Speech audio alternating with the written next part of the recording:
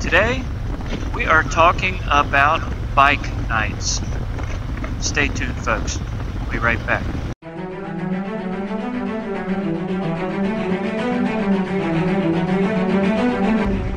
Welcome to Motorcycle Den. And the topic today is bike nights. Last night, we went to our first bike night at a local Harley dealer. And we have a whistle, and it just will not go away. I don't know what it is. I lifted my helmet just a little bit. Or if that's it. Well, your shield's open. I know, barely. But it went away. I don't hear it now. I guess we haven't been motivated in the past to go, but my cousin was singing. We have never heard him sing. So in person. So we thought we'd go, support him, and listen to him sing for a while. I believe it's the Hog chapters that put them on, and I don't know if it's that way with every dealership. But at least they're involved in it, so I don't know if it's kind of a joint effort or if it's just the Hog chapter themselves that take care of all of it. They had a great turnout there. It was fun, honestly. Well, too, it was also vintage bike night. Well, that's true. They did have some older bikes there set up. It was like a bike show. And that one that was in the front, the vintage one, like next to the vintage one. Yeah, because they had the new Harley, I don't know the name of it, I should have known. Electric Glide. But it looks like the, what, 69? I think. Is that what he said? I think something like that. It's a beautiful bike to see in person. If you guys haven't got to see it and your dealer has it, go check it out. But then that girl sat on the one. Oh yeah, there was this young girl sitting on it.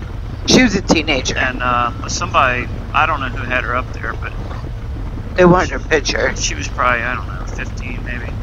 And I bet she was 16 or 17. She might have been, I don't know.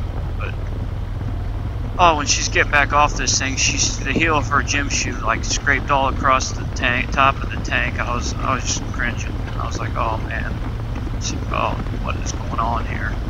But anyways, yeah, brand new bike. Back to the bike nights. Do you guys attend bike nights?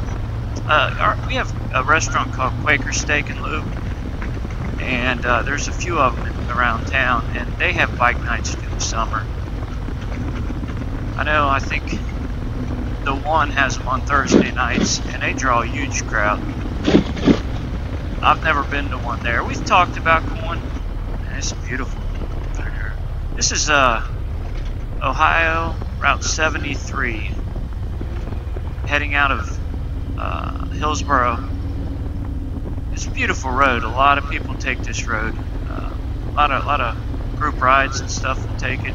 It's great road for motorcycles. But back to bike nights.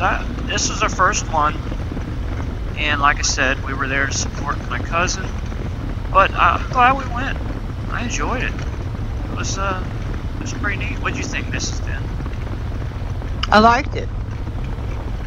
Yeah, there's a lot going on. See the different bikes. Harley was open late.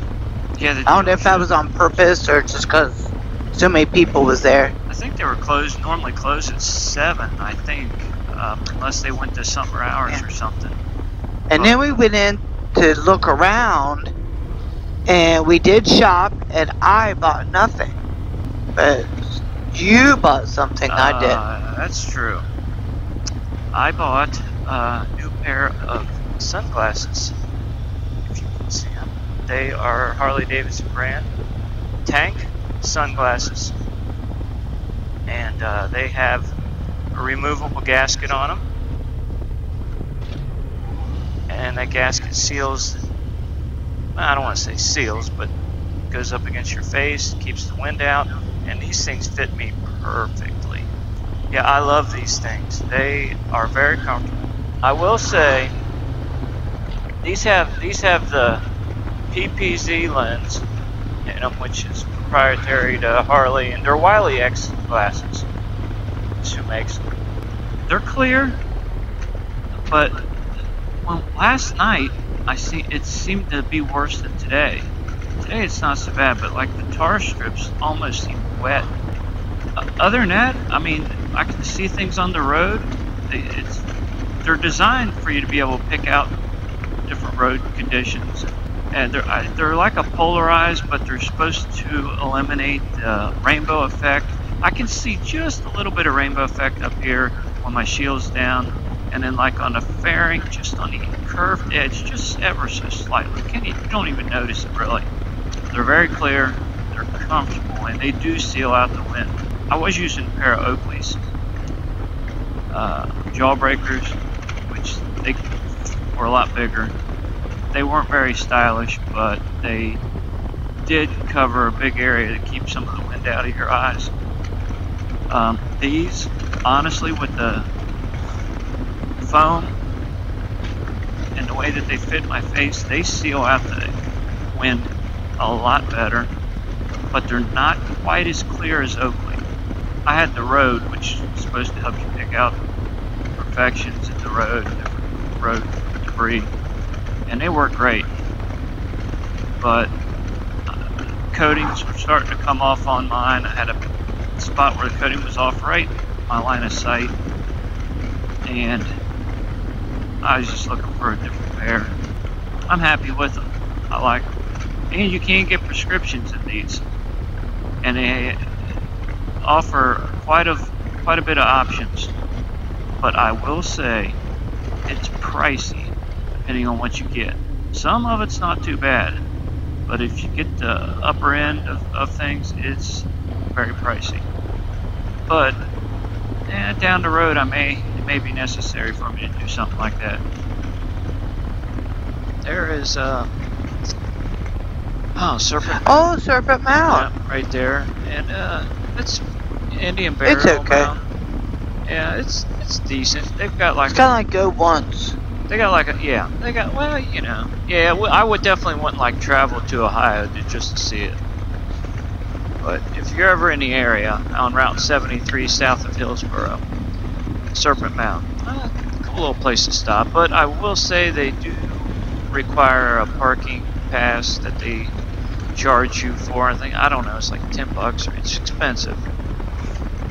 I mean, and honestly, it's probably not worth the price. We go every, 10-15 years? Yeah. When we forget about it, then we'll go. Because we forgot about what we seen, so we'll go back. We brought our boys, when they were little. What'd you say? Or if we forgot how much we paid the last time to go there. Yeah. Like, and then he's like, we're never paying that again. Then you wait 10-15 years and he'll pay it again. If you're going to see everything there is to see there, and then they have a nature or a visit, like I don't want to call it a visitor center, but like a gift shop, and kind of like a visitor center. There's things you can look at in there. It talks about the history of it, this and that. If you do everything, it's probably worth $10 for. I think it's a parking, $10 a car or something maybe. But just to stop there, it's a little steep for me. I'm cheap. What can I say? Well, I'll tell you, afford this bike and all the stuff you want to do with it. So. Because if I wasn't cheap, there's no way I could afford this. It's cheap on certain items. Yeah. So. Certain things, not all. Yeah. All things motorcycle is expensive, so yeah. He's willing to pay that. He won't spend. Yeah, he does.